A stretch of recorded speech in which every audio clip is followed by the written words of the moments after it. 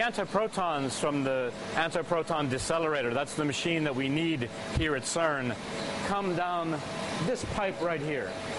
And they come into our apparatus, which is inside this large magnet. This is a very strong magnetic field to help to confine the charged particles that make antihydrogen. We mix the antiprotons with positrons inside this magnet trap, and that's where we capture them. That's where we have the very strong magnetic fields to capture the anti-atoms and hold on to them. So what we do is hold on to them for 1,000 seconds and then release them to make sure they were there. That's how you do this measurement.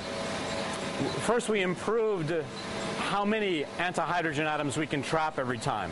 We worked very hard to optimize this number, and we'll continue to work on that. That's something we really need to keep improving. The other thing is that we just waited. There wasn't a lot of extra work to do. We just had to be patient, wait for them, and release them to see how long they last. In other words, the device was capable of this from the beginning. All we did was investigate its potential at this point. On the atomic life scale, 1,000 seconds is forever.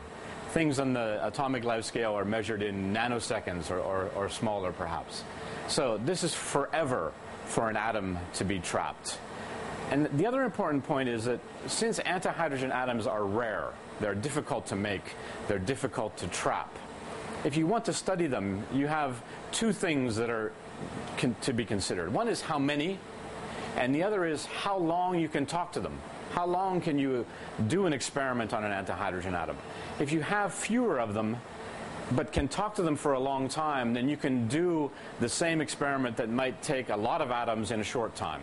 All right, so there's a trade-off. If you don't have very many but can interact with them for a long time, then you still have a good experiment. And that's why we're very excited.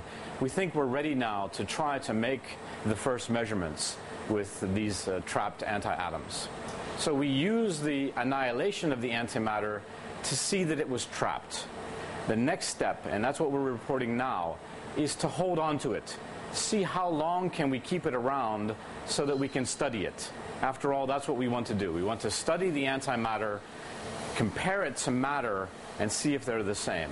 And by study, we mean interact with lasers or with microwave radiation to see what their structure is inside. How do they behave? Do they behave exactly like hydrogen?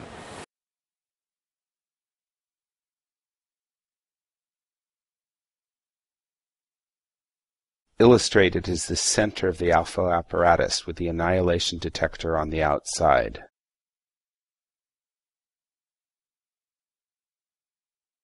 Peeling away like an onion, we next see the coil windings for creating the magnetic minimum.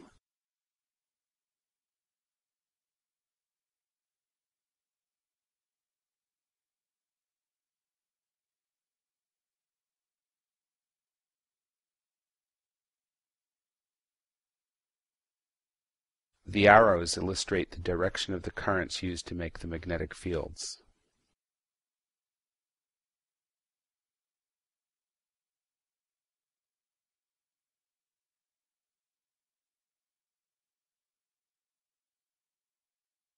Going further inwards, we find the electrodes.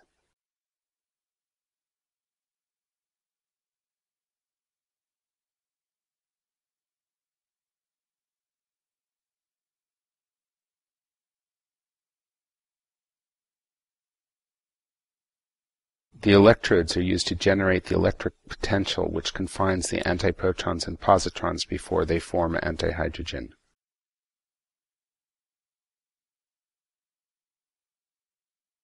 We now bring the positrons and antiprotons into contact.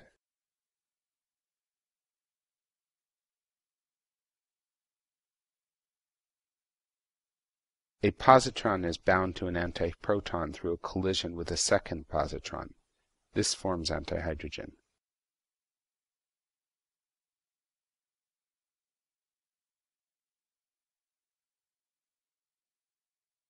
Here you see the magnetic minimum, shown as a bathtub. The antihydrogen is trapped like a marble rolling around in the bathtub. To detect the antihydrogen, We turn off the magnetic fields and the antihydrogen escapes. The antihydrogen then annihilates on the matter in the wall of the system. We track the annihilation products to determine where the antihydrogen annihilates.